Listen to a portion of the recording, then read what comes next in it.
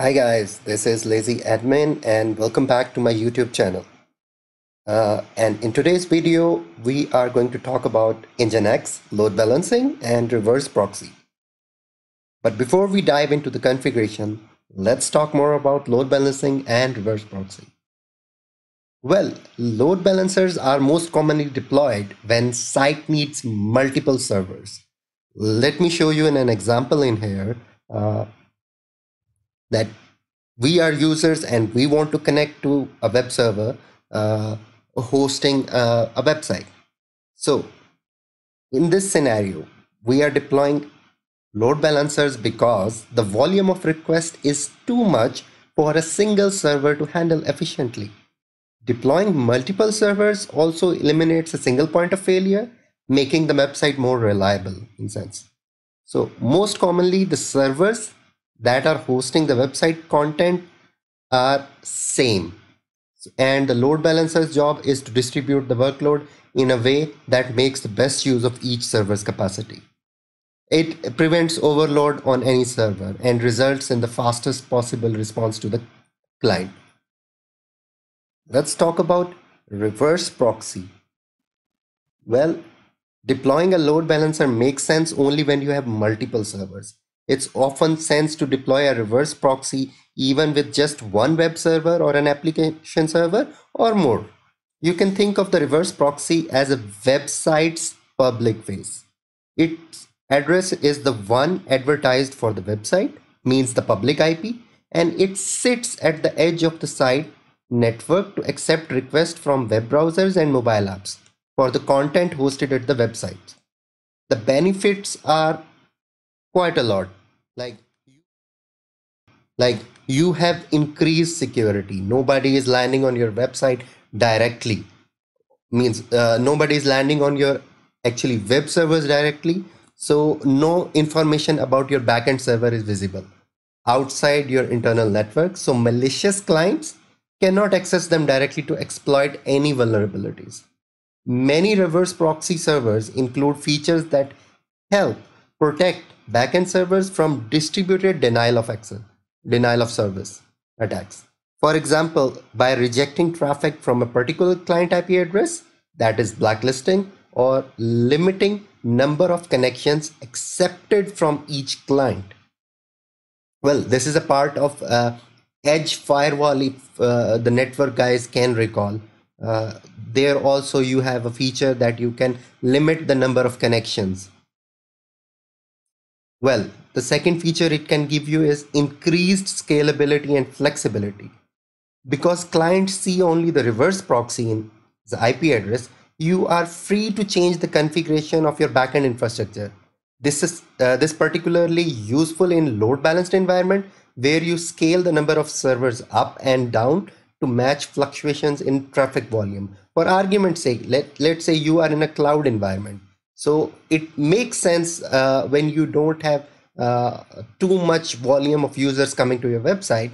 So you decrease the number of nodes. And once you know that there will be more traffic in time of, let's say there's a football match you are airing, and let's say you are hosting a channel or a streaming website. So it makes sense when there will be more traffic, you're going to increase the number of the web servers uh, twice or thrice or whatever suits the need. Well, another reason for deploying a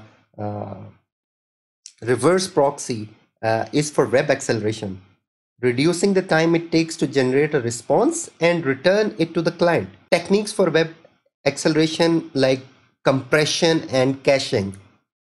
In compression, server responses before returning them to the client. Compressing server actually responses them, and that is your reverse proxy. And for instance, the compression is with gzip. It reduces the amount of bandwidth they require, which speeds their transit over the network. So it's like compression will reduce. It's same like the example when you're sending an email with an attachment. So people will ask you, please decrease the size of attachment, because there is a certain limitation over attachments that you cannot send beyond that. So you do what? you have a file and you do what? You try to compress that file. You put it in through WinZip, WinRAR, or a compression software, and in terms it does what? It compresses it and gives you a smaller file. So you have a smaller size of file, and it requires less time to download it, obviously. So this is how it works. So second thing is caching. Before returning to the backend server for response, the reverse proxy stores a copy of it locally. When the client makes the same request, the reverse proxy can provide the response itself from the cache instead of forwarding the request to the backend server. This both decreases the response time to the client and reduces the load on the backend server. So that is actually the difference between load balancers and reverse proxy. But reverse proxy do actually the load balancing, because it makes sense when you are doing a reverse proxy and backend there are multiple servers. Actually, you are sending request or forwarding request on multiple servers. So in terms, we will say load balancers and reverse proxies is an interlinked concept, or you can call it. It makes sense, folks. So that's it about load balancing and reverse proxy. If you have any questions, please ask me in the comment section. I will try to respond you as soon as possible. So let's jump to our configuration. Well, it's the same like the previous video. We have two web servers that is configured with static pages, and we have one server that will act as either load balancer or the reverse proxy. So VM1 is actually our load balancer, and VM3 and VM4 is basically our web server. Let's see, the web server is running, and I will show you again how I created this. So I did yum install httpd. This is what I did last time. I'm not going to do it because I have already installed. So let's see of the status of the Apache server, that if it is running or not. Systemctl status httpd, and yes, my Apache server is running. Let's head to the VM4. Same thing we did here as well. Yum install httpd. The why we put here is because we don't want to enter y during the downloads, and it keeps on prompting us. So that's why. And right now I'm going to check the service status. Okay, and well, it's active and it's running. So let's head back to our browser and check if the servers are running. So as you can see, both of my web servers are hosting a static web page that is like welcome to lazy admin web server. This is web server 01 and this is web server 02. So that's all.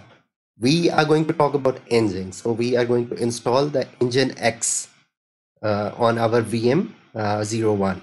So let's head back to our putty sessions and let's get started.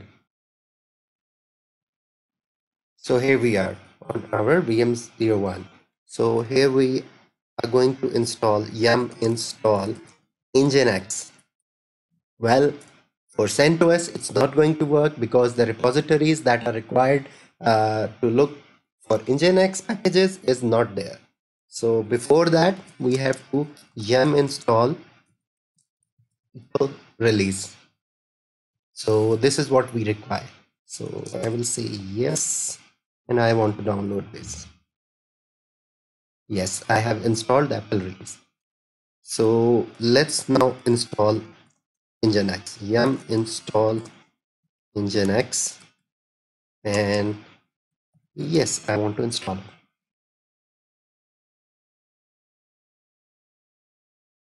It didn't took too much time. Yeah, that's why I love open source. It's like really quick. So let's check out how is it displaying a page or not. Every web server shows a default page. So let's see. But before doing that, let's see if the Nginx service is running or not. Status. Nginx. Okay. The service is not running. But in the meantime, let's check another service if we have it installed. Because if two services run on the same port, that is Apache or Nginx, they usually start at port 80. So it will be conflicting, and one of the services started, the other one will not start. So HTTP systemctl status HTTP. So let's see systemctl status HTTPD. Well, systemctl status HTTPD could not be found. HTTP service could not be found. So it's all good. We don't have the HTTP service running. So let's start systemctl enable Nginx and systemctl start Nginx. So systemctl status Nginx. And yes, we have the Nginx service running.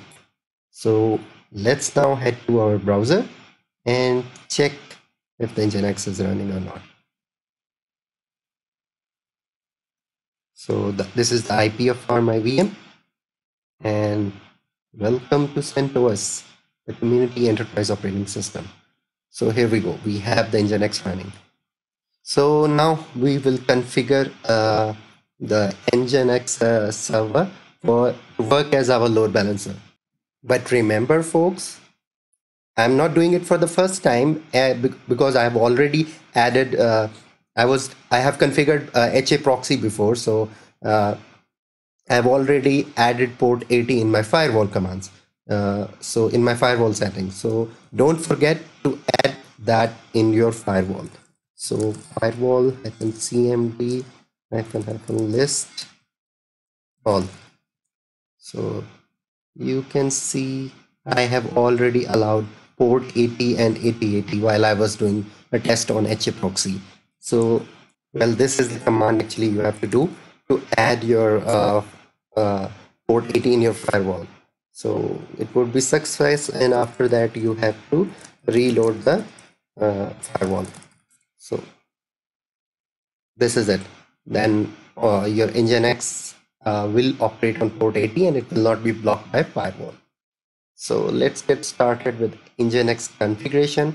So for the configuration, you know that the configuration files lie in this etc directory structure. And here we have Nginx, we will do ll, and we have Nginx configuration. So we are going to make a backup for this configuration.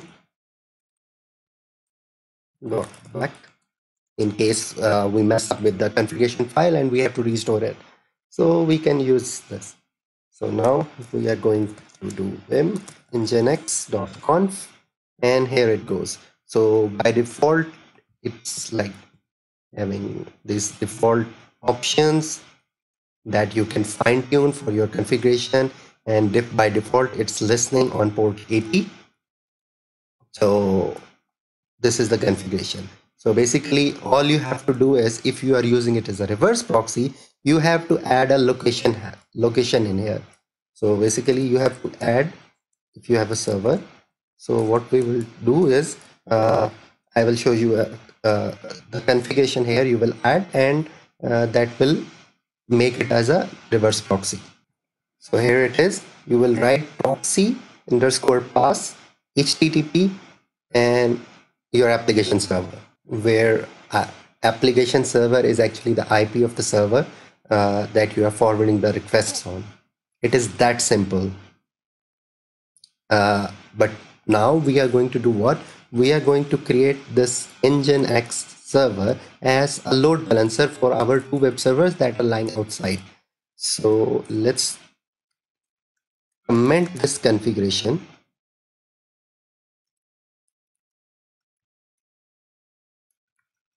Okay. And we will add our own configuration in here. So now we will add another configuration lines here to make it as a load balancer. So it's going to be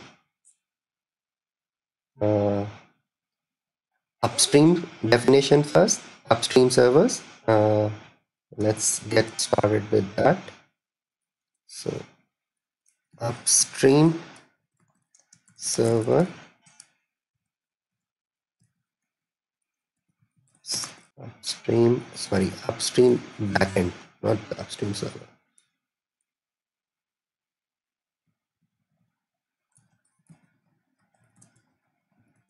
Upstream backend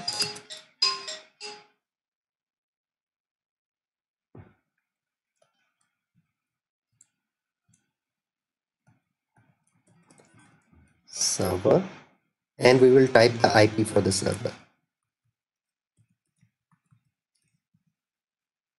8.100.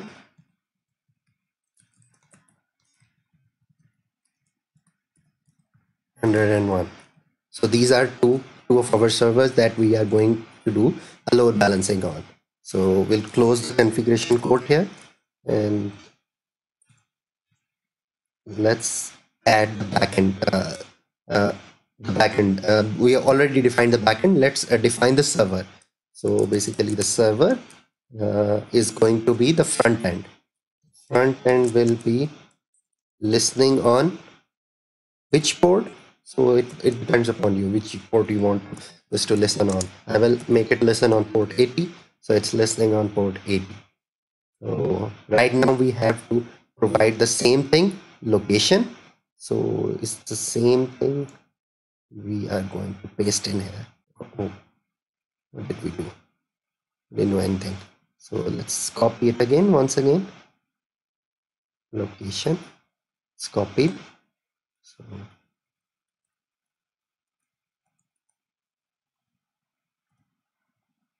yes, I want to paste it. So location, yeah.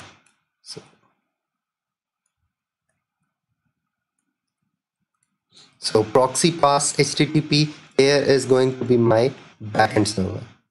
So by the name, the upstream servers, we defined the pool as backend. So here I'm going to write backend. That's it. Yep. That's it. So we are going to close the configuration, save and quit. And that's it, folks. This is all we have to do. It's as simple as that. Let me verify one more time that I have properly closed all the quotes.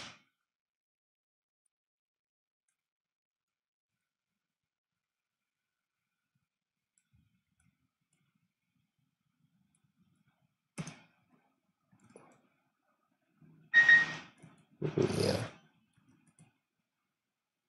Okay. It's fine. So let's see, we have properly closed all the quotes. It's the starting one. It starts and it ends.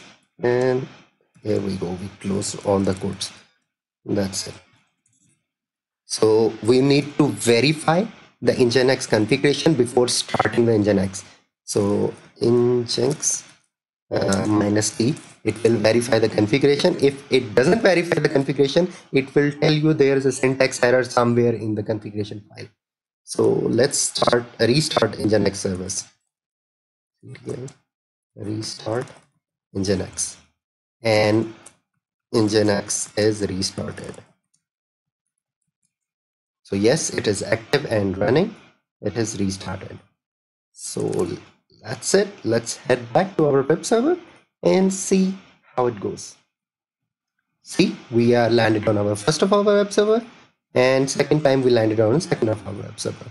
So this is how it works, folks. It's as simple as the HA proxy was. So please give it a try and tell me in the comment section if you liked the video. Please hit like and do subscribe my channel. Thank you for watching and take care.